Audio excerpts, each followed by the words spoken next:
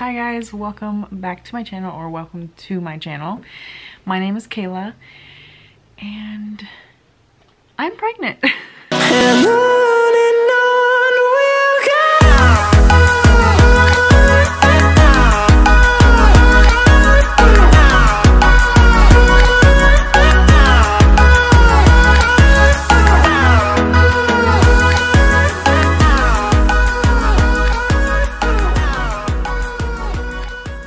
I have been away for a while on my channel because we moved back in with my mom and it's just really hard making videos at home, honestly, because it's weird talking to a camera. So I haven't made any videos, but I really wanted to document like my pregnancy, and I'm not doing a good job so far. I'm obviously really late doing this video because I wanted to actually do like every couple weeks like bump updates, but then that didn't happen at all.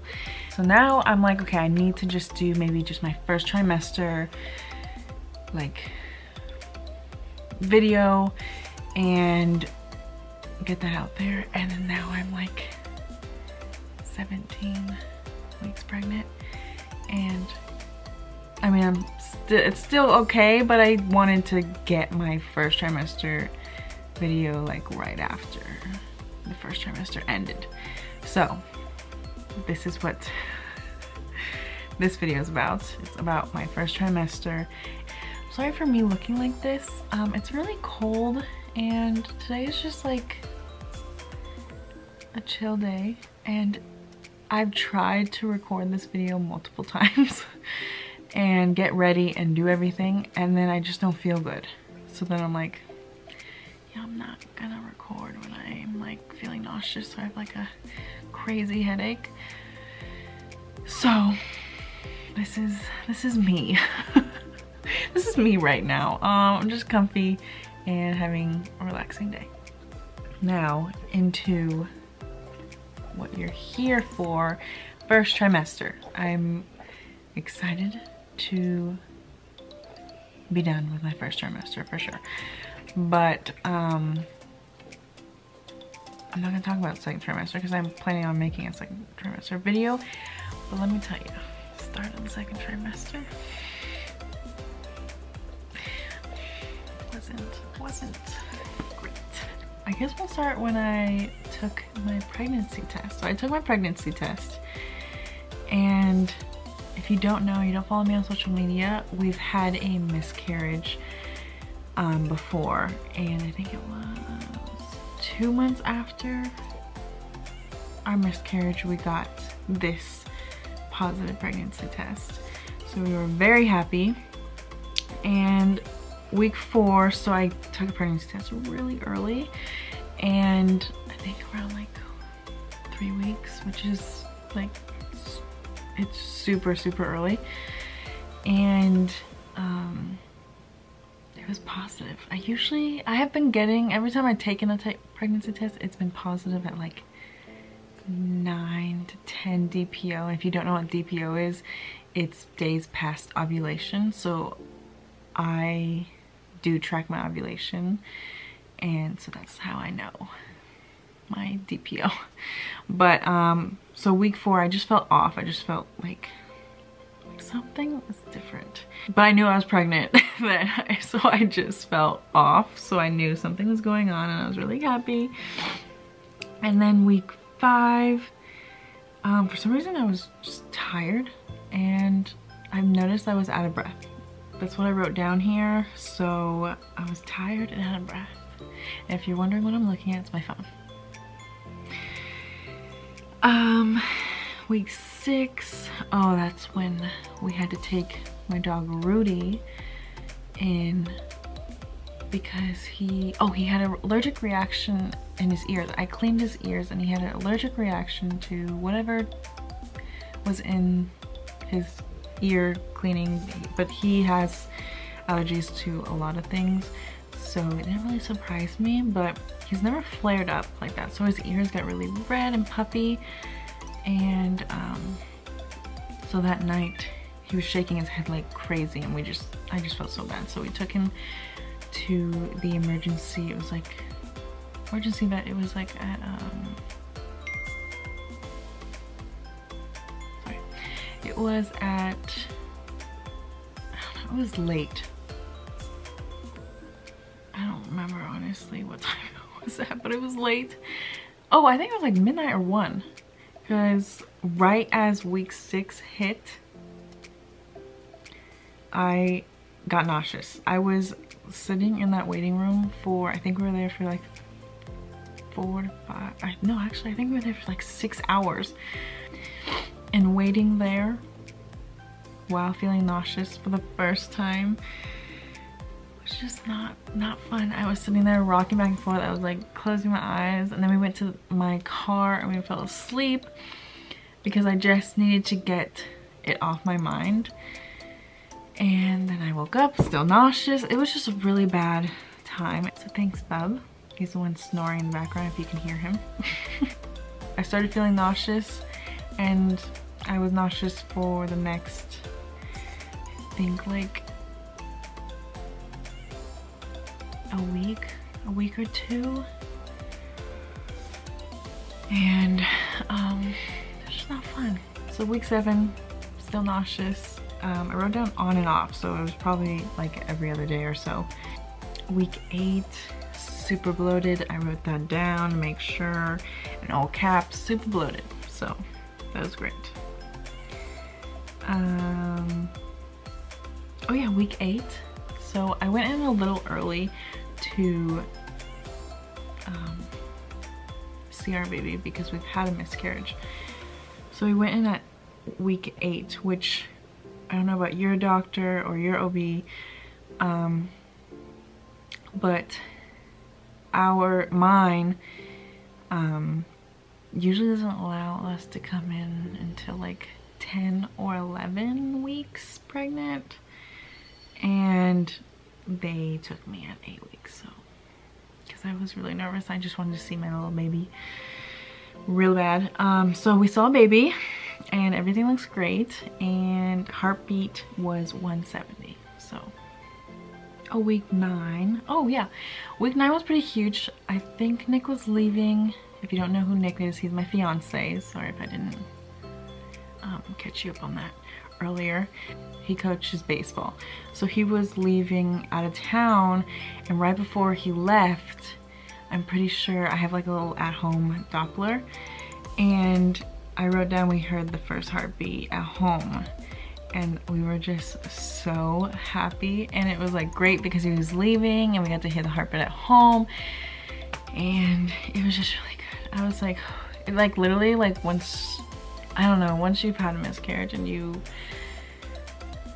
you're at home and you get to like just hear the heartbeat whenever you would like, just to, you know, make yourself a little more comfortable. And it's just a really good feeling. It's like you can breathe a little bit. Definitely made our weekend because he was leaving like on a Thursday or Friday. So that definitely was amazing. Week 10 was pretty huge. I said that I haven't felt nauseous, so that's good. And we took the blood DNA test for the gender, and that, like, we couldn't wait. I know now you can do like 8 weeks, and I knew that, but I was still worried that it wasn't going to give us a good result. So we waited for 10 weeks to take the DNA test. So we did that, and we did the 1 day, 24 hours, something like that, results. And so we were sitting here. I think I have a video of us do it, so I'll play the video as I'm talking. And we were sitting here, like literally right here, looking at our computer, and we got the email and we popped it up, and we were like, and it said boy, and we were so excited and so like in shock. I think, like, I couldn't believe it. I still can't believe that I'm pregnant, I think. And that, so that early it's saying that it's a boy, and I was just like, I just couldn't believe it. I don't know if it was, I don't know. And I still can't believe I'm pregnant. Like I'm still like kind of like, am I? But I am. And I'm like, it just doesn't really like, I don't know, it hasn't clicked.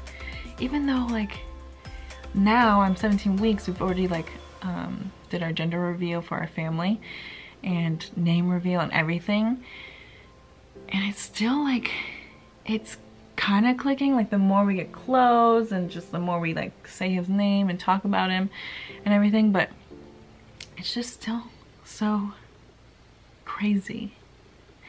So we were really excited, and Nick for sure thought it was going to be a girl, so he even was calling him her and she and everything before we even knew the gender. So if our baby boy is watching this, your dad thought you were a girl. I thought you were a boy the entire time, so just gonna put that out there. So week 11, still not nauseous, and then I wrote down got my hunger back. So I'm guessing, I'm sorry, like this is just everywhere, but I'm guessing the last couple weeks I wasn't hungry, and probably because I was really nauseous and bloated and just all of that was just not good. Week 12. Okay, so we're almost at the end of first trimester, which is crazy, but honestly my first trimester was pretty good. Like some women, honestly, like some women are nauseous and throwing up like every day, and I can't say that at all. It was just kind of here and there. I had really good days and I had really bad days, and that was just my first trimester. But anyways, week 12, headaches. So the headaches started, and they're the headaches that like don't really start slow. They just kind of come out of nowhere and hit really hard, and they would ruin my entire day. And I would take Tylenol and do anything my doctor would tell me, and nothing would work, and I just would want to turn off all lights and go to bed and try to sleep. And then even when I woke up, the headache was still there. So it was just I don't even know like how I got rid of the headaches or helped the headaches. I just kind of had to deal with them. So that, I remember, was horrible. And I still get headaches that just show up and are here for at least 24 hours. And I'm drinking water and I'm doing everything, but they just, there's nothing I can do about them. They just show up and they're just horrible, and I just have to deal with them. So week 13, the last week of the first trimester, which is crazy. When I was like at week 13, I was like, this is like my last week of my first trimester. Like, that's crazy. I honestly, since it took us about a year and a half to get pregnant to 2 years, I honestly, like, I'm still in shock that like I'm in my second trimester. It's just crazy. It really is really just crazy. I know I've said that 100 times, but it really is crazy. Let's see.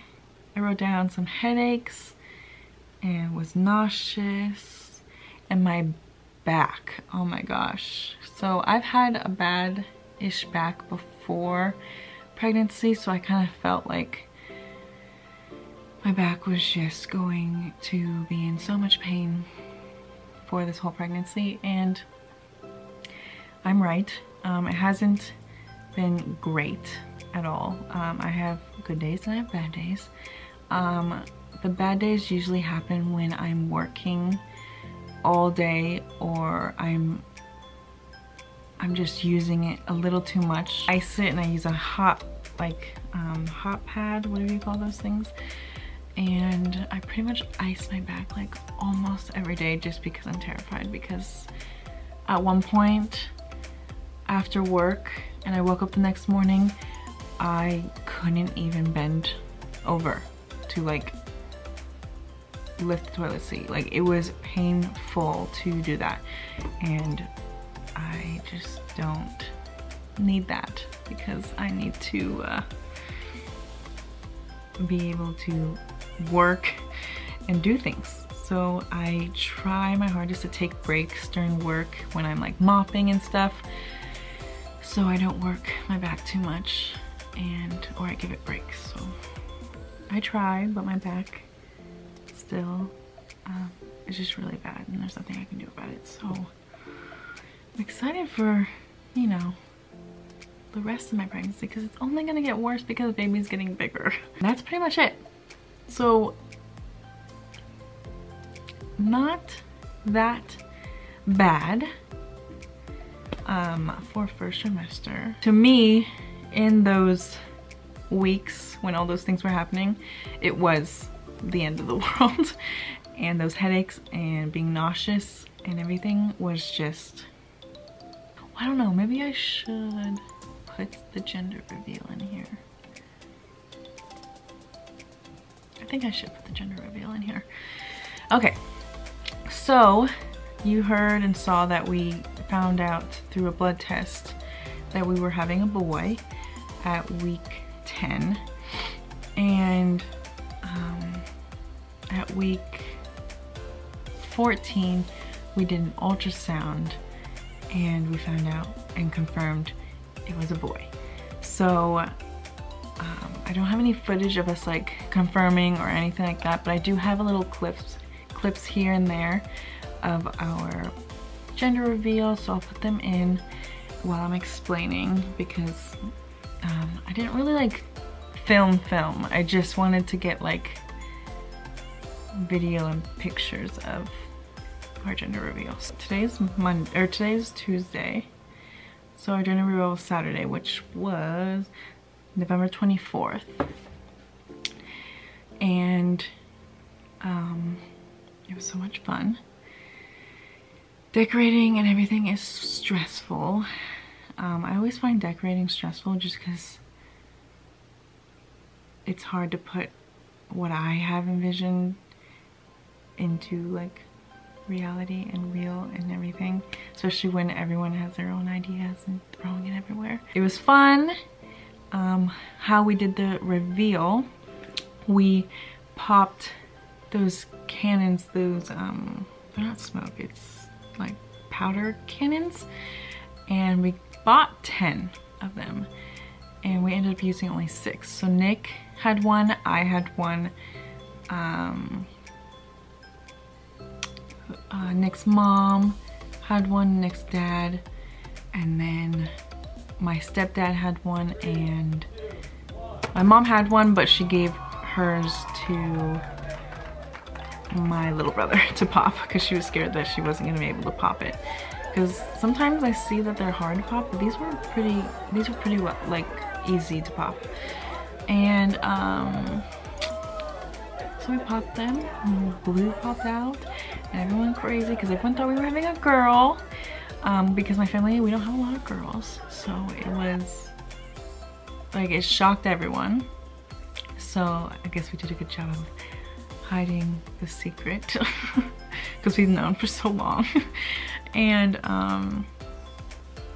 but yeah, so that was our gender reveal. It was really fun.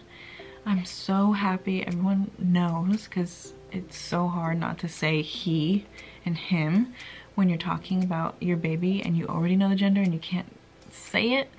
And so you gotta like slowly talk and make sure you don't say him.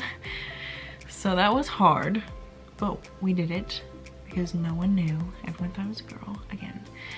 And we also did a name reveal. So we played a little game, and honestly I didn't want to reveal a name just because it was like our little secret, and we've had this name for like, I don't know, like 2 years, a year and a half to 2 years.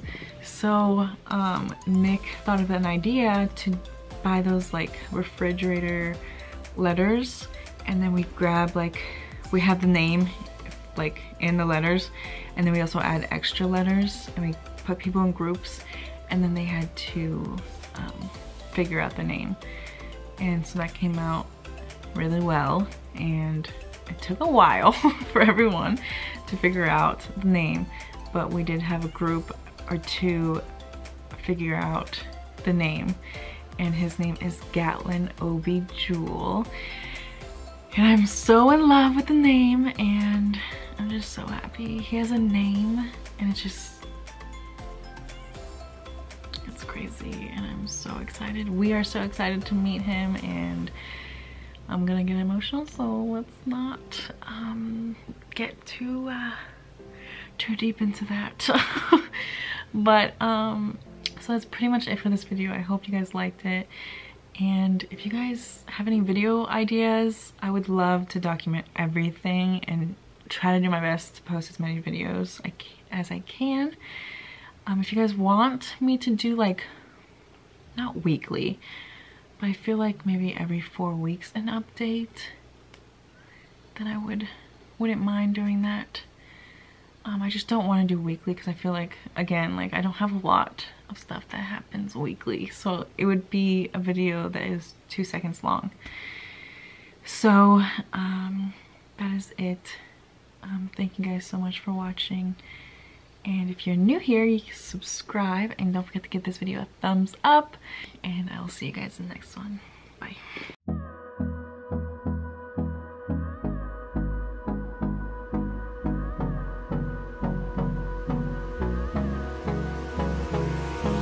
Hold me close till I get up. Time is barely on our side.